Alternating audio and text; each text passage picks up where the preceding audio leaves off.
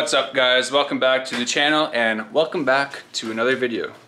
Today doing a little upgrade on this stock blocky grill.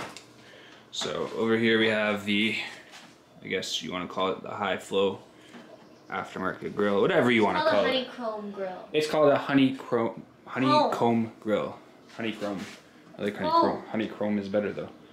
Anyways, we're gonna put this grill on this car. So we're gonna get into it. Alright, so the bumper is off. So super easy one. It's just the front piece of the bumper, just a few clips. The two corner bolts, which are these 10 mils, and that's it. So we're gonna go ahead and replace the grill. Let me show back here. So it's gonna be a bunch of Phillips down here and around. A few tabs that we probably have to push out. Doesn't look too bad. We'll reason to get into it, and we'll show you the after. All right, stock one's out. Leave that there. Make a So it's about, ratchet. there's about 6 Phillips screws along the bottom, and then just clips on the top there. And now we shall see if this fits. Let's get to it. Let's get to it, Riri. She's in there. She is in there. So, as expected, there was a tiny bit. It actually doesn't even look that bad on camera here. Just a tiny bit of a gap with the aftermarket grill, which we knew. I did make the holes on the side a bit bigger, and it helped it come in a lot more. So that helped out.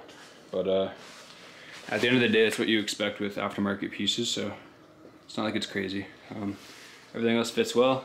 I'm just gonna put in the screws, and then we'll put the bumper back on and get an after shot. All right, finished product, and it fit good. Fitment's actually pretty solid. So yeah, like I said, I opened up the holes a bit, so gap's not bad. Hopefully we get some more airflow in there, and that is about it. Pretty simple, it's all good, and hopefully effective.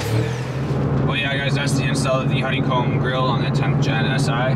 So yeah, if you like it, please hit the like button down below, and if you want to see more mods or any content really, just hit the subscribe button down below if you haven't already. That's about it. It was a pretty easy install. The back of the grill is just a bunch of like tab like clips. Yeah, you just pry it out with a little flathead and then you're good to go. And other than that, it's pretty simple. You just gotta put the bumper back on. That's it. Sorry, don't mind my mounts over here. Let me figure my gears. Alright, there we go. But yeah, so super easy install. I'm really hoping that it's gonna help keep the temps down on the 10th Gen out on the track. I've spoken to a few of you guys now, and you've all had the same thoughts about it, so quite excited, and hopefully it makes a difference. But alright guys, thank you for coming back to watch another video. I hope that you will come back to watch another one. Like I said before, please subscribe if you haven't, and hit that like button. I'll catch you in the next one guys. Peace.